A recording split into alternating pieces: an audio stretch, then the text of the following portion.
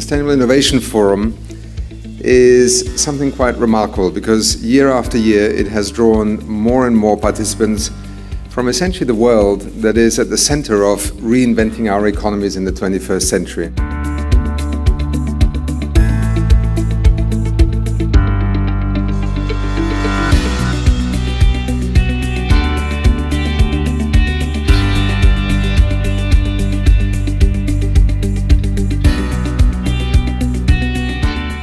A pivotal business summit for driving forward the kind of relationships that are necessary between business, government and investors to accelerate international sustainable development and advance the green economy.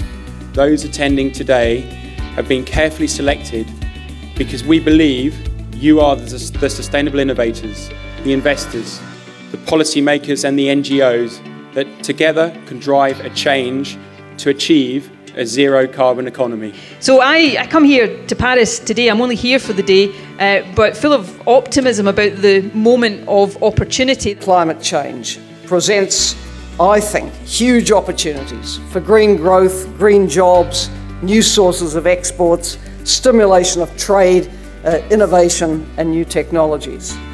We managed to greet the 21st century as a 100% renewable energy country. The signal that is now being registered by virtually every country across the planet is that the future of our economies is now set on the low-carbon pathway. A forum like this is not just a glimpse of the future, it is actually bringing the future right into the present, where many decisions will be taken over the next year or two in corporate boardrooms, in prime ministers' offices, that will either position economies, companies, products in the right way, or may miss extraordinary opportunities.